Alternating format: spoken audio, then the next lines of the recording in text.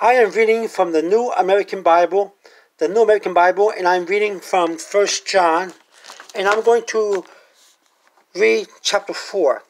1 John chapter 4.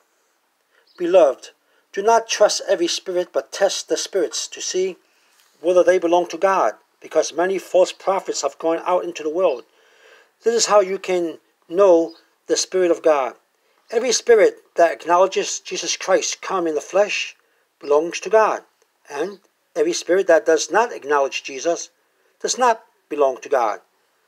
This is the spirit of the Antichrist that, as you heard, is to come, but in fact is already in the world. You belong to God, children, and you have conquered them, for the one who is in you is greater than the one who is in the world. They belong to the world. Accordingly, their teachings belongs to the world, and the world listens to them. We belong to God, and anyone who knows God listens to us, while anyone who does not belong to God refuses to hear us. This is how we know the spirit of truth and the spirit of deceit. Beloved, let us love one another, because love is of God. Everyone who loves is begotten by God and knows God. Whoever is without love does not know God, for God is love. In this way, the love of God was revealed to us. God sent His only Son into the world so that we might have life through Him. In this is love, not that we have loved God, but that He loved us and sent His Son as expiation for our sins. Beloved, if God so loved us, we also must love one another.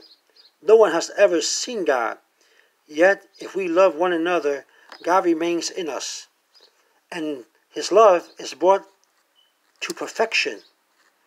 This is how we know that we remain in Him and He in us, that He has given us of His Spirit. Moreover, we have seen and testify that the Father sent His Son as Savior of the world. Whoever acknowledges that Jesus is the Son of God, God remains in Him and He in God. We have come to know and to believe in the love God has for us. God is love, and whoever remains in love remains in God, and God in him.